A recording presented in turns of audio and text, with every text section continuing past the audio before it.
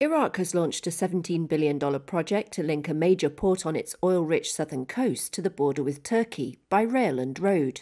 Baghdad hopes the Development Road project will transform Iraq's economy and ageing transport network after decades of war and crisis, shortening travel time between Asia and Europe in a bid to rival the Suez Canal.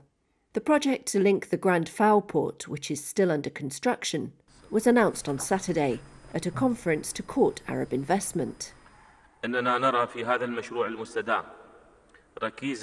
Iraqi Prime Minister Mohammed Shia al-Sudani said the Development Road project aimed to achieve a sustainable non-oil economy. Iraq's government envisions high-speed trains moving goods and passengers, links to local industry hubs, and an energy component that could include oil and gas pipelines. Officials say the Development Road is based on something new, a period of relative stability since late last year that they hope can be maintained.